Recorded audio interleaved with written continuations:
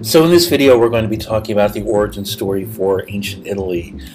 The first thing to notice about Italy is, once again, you start with the geography and think about how this is going to affect the people that live there and the civilizations that develop there. So one of the things that you notice is, first of all, that Italy is further to the west than all of the other civilizations that we've looked at so far.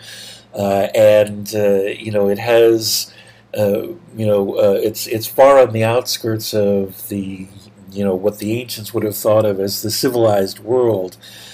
The key geographic features surrounded by water, that it is part of the encirclement of Western Mediterranean. The Western Mediterranean is sort of defined by the Italian peninsula, the island of Sicily, and the peninsula that stretches out from Africa, that on which Carthage is situated. And so the third thing to notice is that in terms of the landmass of Europe, Italy is separated from it by a very significant mountain range, the Alps.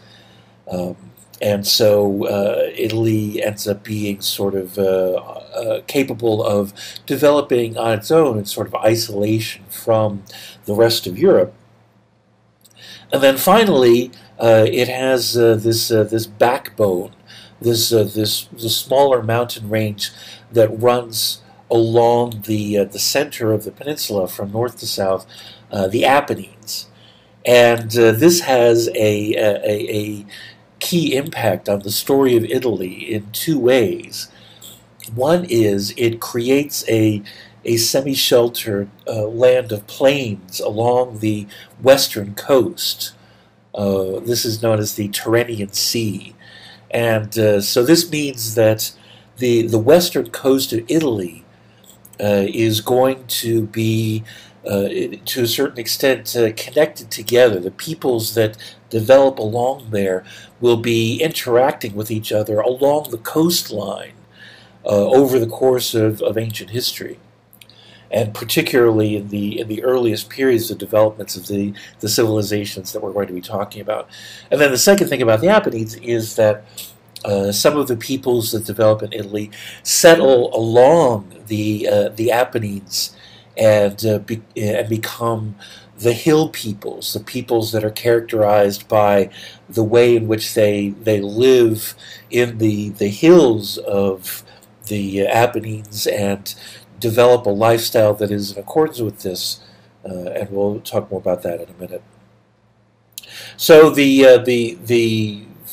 figure, the geography of Italy, the settlement begins with the Etruscans. The Etruscans, once again, one of these autochthonous civilizations, like the Minoans, to a certain extent, like the Sumerians, that are, there at the beginning, whose language is unrelated to anyone else, whose origin stories are lost in the mist of time. And then we have, at the beginning of the Iron Age, the arrival of the Indo-Europeans from the north. They travel in large groups across the Alps over the period of a century or so, and settle into Italy in sort of two groups. One is the hill peoples that I mentioned, and these are Indo-Europeans that, because they're settling in this mountainous area, they maintain their Indo-European heritage. They remain decentralized, non-urban, and pastoral. The other Indo-Europeans that settle in Italy are the Latins, who carry on past the Apennines and settle along the coast and become connected with and influenced by the Etruscans. The most important city of the Latins will be the city of Rome. And then, at roughly the same time, we have the settlement in the south of the Greek colonists in Magna Graecia, in the boot of Italy, and in Sicily. So this is the thing, that Italy is made up of all of these different kinds of peoples. There's never a unified sense of there being an Italy in terms of peoples or nationality, or especially in terms of language. Even today, the country of Italy is, to a very large extent, an artificial construct that unites together a number of different peoples that live on the same peninsula and have a certain amount of shared history, but who have their own heritage and origins. The Etruscans, once again, the earliest of these people, the Etruscans develop a very successful, urban, wealthy civilization. So once again, there's some parallels here with the Minoans. The Etruscans have a fairly relaxed civilization from what we can understand.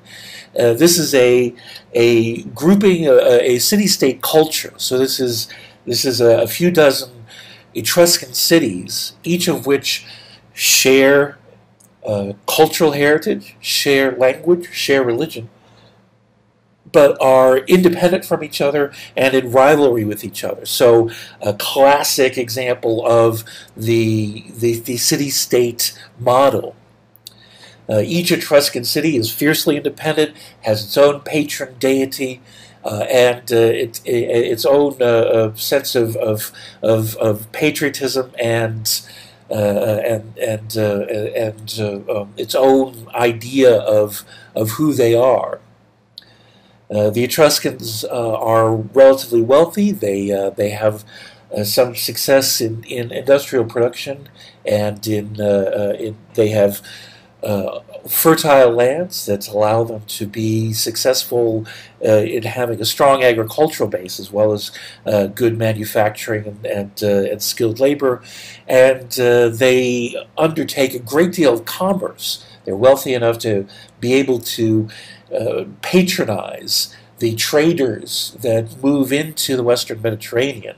And there's two groups of these: the Phoenician traders and the Greeks from Magna Graecia to the south. And so and so amongst the Etruscans we have a lot of examples of trade goods that are not only local but that are purchased from these outsiders, and this has a certain amount of influence. Etruscan, ceramics decoration, for example, is very much influenced by the Greeks, and the Etruscans acquire a writing system from the Phoenicians, and this writing system is the ancestor of the writing system of the Latins. To the south is Latium. Whereas the Etruscans are spread out over all of what is now Tuscany, Latium is a fairly confined space. There's a relatively narrow area just to the south of the Tiber River that is where the Latins choose to settle, and so the Latin cities are much more closely connected to each other. There's still a city-state culture. And so they still share their own, Indo-European heritage and customs and religion. They still share the Latin language. They are still in rivalry with each other, with their own patron deities. But because they are more closely connected, because they're sort of surrounded by all of these other people, especially the very foreign Etruscans to the north, they are a little bit more interdependent and more inclined to share, certain things in common. For example, the joint celebration of certain festivals amongst cities at a shared shrine. These kinds of things make the community of Latium very tightly bound for a city-state culture. The Latins, as newcomers to Italy, are very heavily influenced by the Etruscans to the north, that provide an example for the way cities work, the way economies work, and the Latins pattern themselves on the Etruscans to a certain extent, in ways that have very long-lasting impact, but they also do so in a way that is characteristic of themselves. So, in other words, they don't simply assimilate into the Etruscan culture. Quite to the contrary, they adopt Etruscan mannerisms and make them Latin.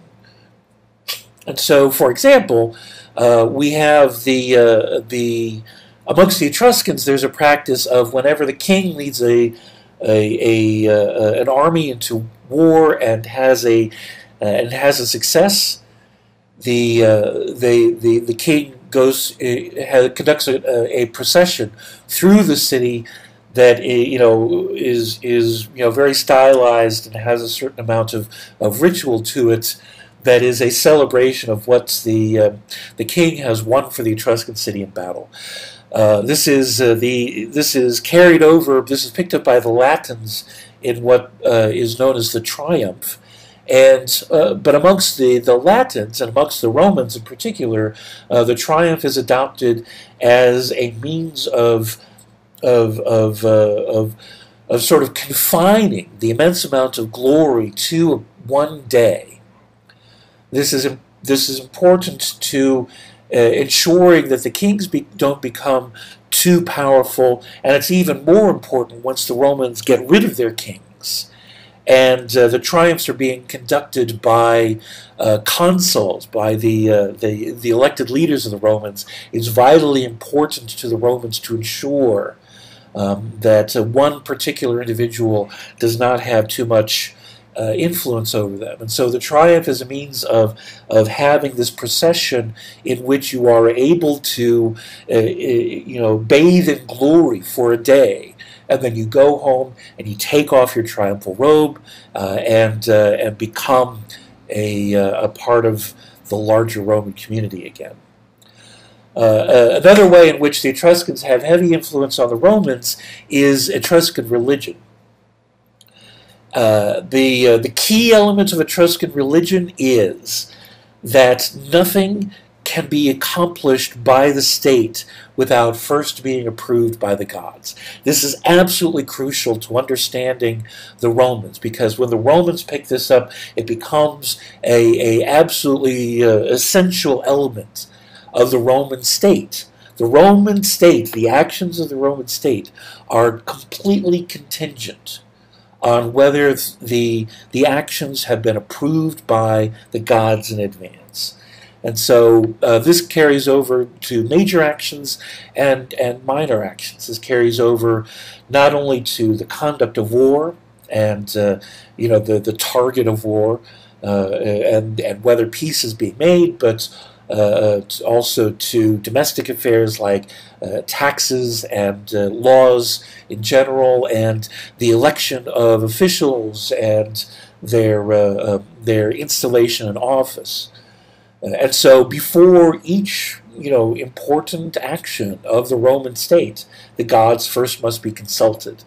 In the Etruscan religion, this is done by the practice of haruspicia, in which an animal is sacrificed, a goat or a sheep or sometimes an ox, and the liver of this animal is inspected by the haruspics, the priest whose job it is to consult the gods. And so what we're looking at here is a diagram of a liver that is marked according to the gods and minor deities that are associated with particular. So if the ritual is conducted in terms of whether a war is to take place or some other decision, and the sacrifice takes place and there is a blemish on the liver of the sacrificed animal, this is an indication that the gods are upset or concerned and must be propitiated before further action can be taken. This carries over directly into the Roman system, and the practice of consulting the gods becomes a necessary component. However, the Romans developed their own means of doing so. The consultation of the liver and so forth is still one of the possibilities reserved for particularly important occasions or certain rituals that go back very far in time, but the primary means of consulting the gods is through taking the auspices, through what is known as augury. Augury involves a vigil of watching the skies for signs from the gods. And this can be, there's a whole laundry list of ways in which the gods can manifest their will in the sky, using the movement of birds and natural phenomena of the sky and so forth and so on. But the upshot of this is that the augurs must be consulted, must demonstrate that they have acquired the approval of the gods before a law can be passed, a person can be installed in office, a war can begin or end. This is one of the reasons why, even today, installation of an elected official in office is referred to as an inauguration. What does this mean? You might consider the implications of this. What are the implications of this? This means that the state religion is thoroughly politicized. It becomes part of the state, and the people that have control over the religion are politically powerful. And we'll come back to the implications of this shortly. And we'll continue talking about this in the next video. Hill peoples that I mentioned, and these are Indo-Europeans that, because they're settling in this mountainous area, they maintain their Indo-European heritage. They remain decentralized, non-urban, and pastoral.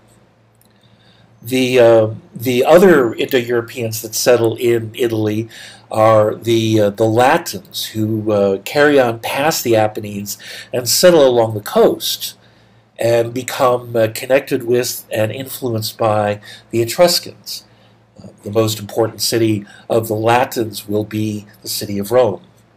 And then at roughly the same time, we have the settlement in the south of the Greek colonists in Magna Graecia, in the boot of Italy and in Sicily. So this is the thing, that Italy is made up of all of these different kinds of peoples. There's never a unified sense of there being an Italy in terms of peoples or nationality, or especially in terms of language. Even today, the country of Italy is, to a very large extent, an artificial construct that unites together a number of different peoples that live on the same peninsula and have a certain amount of shared history, but who have their own heritage and origins. The Etruscans, once again, the earliest of these people, the Etruscans develop a very successful, urban, wealthy civilization. So once again, there's some parallels here with the Minoans. The Etruscans have a fairly relaxed civilization from what we can understand.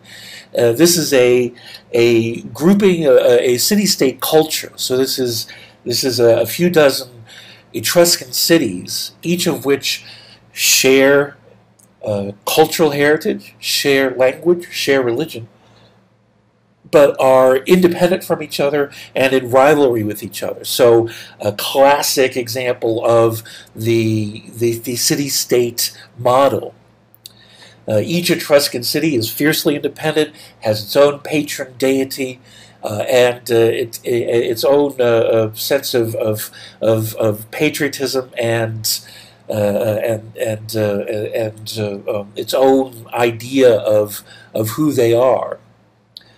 The Etruscans are relatively wealthy. They have some success in industrial production, and they have fertile lands that allow them to be successful in having a strong agricultural base as well as good manufacturing and become the hill peoples, the peoples that are characterized by the way in which they live in the hills of the Apennines and develop a lifestyle that is in accordance with this, and we'll talk more about that in a minute.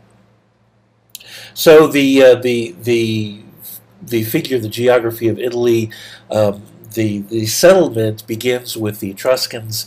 The Etruscans, once again, one of these autochthonous civilizations, like the Minoans, to a certain extent, like the Sumerians, that are, there at the beginning, whose language is unrelated to anyone else, whose origin stories are lost in the mist of time. And then we have, at the beginning of the Iron Age, the arrival of the Indo-Europeans from the north. They travel in large groups across the Alps over the period of a century or so, and settle into Italy in sort of two groups. One is the hill peoples that I mentioned, and these are Indo-Europeans that, because they're settling in this mountainous area, they maintain their Indo-European heritage. They remain decentralized, non-urban, and pastoral. The other Indo-Europeans that settle in Italy are the Latins, who carry on past the Apennines and settle along the coast and become connected with and influenced by the Etruscans. The most important city of the Latins will be the city of Rome. And then, at roughly the same time, we have the settlement in the south of the Greek colonists in Magna Graecia, in the boot of Italy, and in Sicily. So this is the thing, that Italy is made up of all of these different kinds of peoples. There's never a unified sense of there being an Italy in terms of peoples or nationality, or especially in terms of language.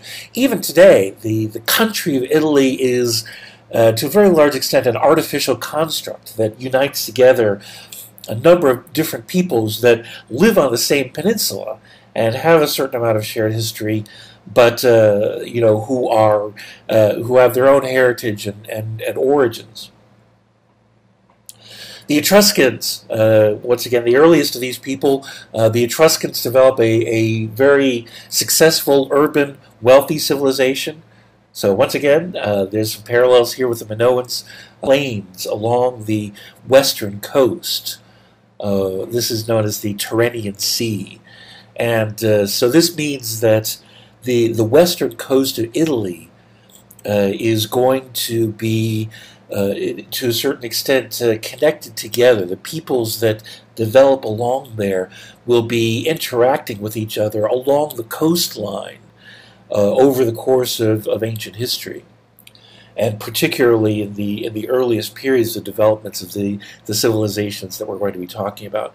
And then the second thing about the Apennines is that some of the peoples that develop in Italy settle along the Apennines and become the hill peoples, the peoples that are characterized by the way in which they live in the hills of the Apennines and develop a lifestyle that is in accordance with this, and we'll talk more about that in a minute. So the figure, the geography of Italy, the settlement begins with the Etruscans.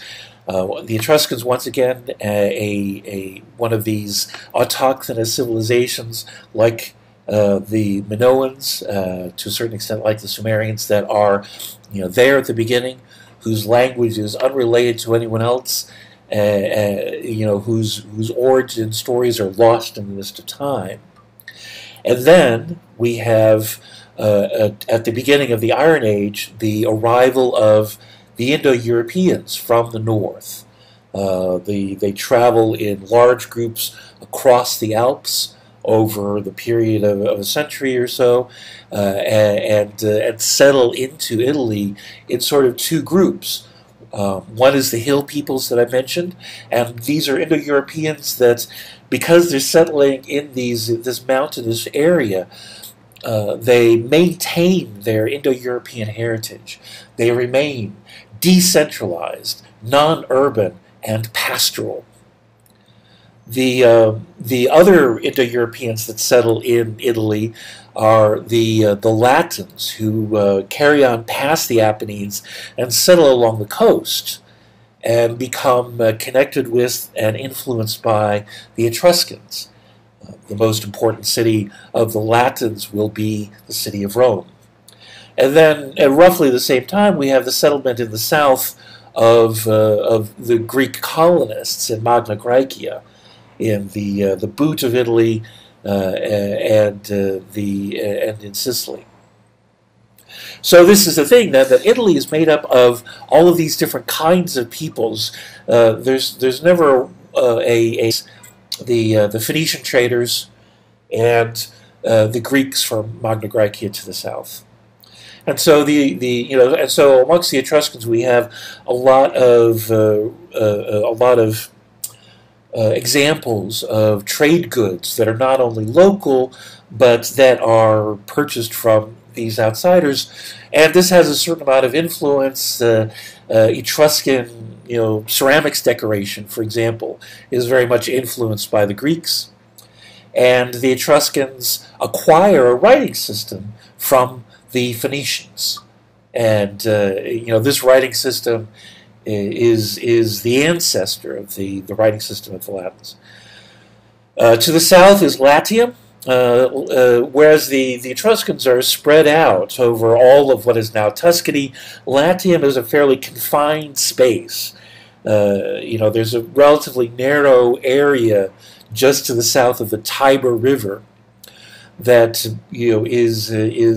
is where the Latins choose to settle, and so the Latin cities are much more closely connected to each other. There's still a city-state culture, and so they still share their own, Indo-European heritage and customs and religion.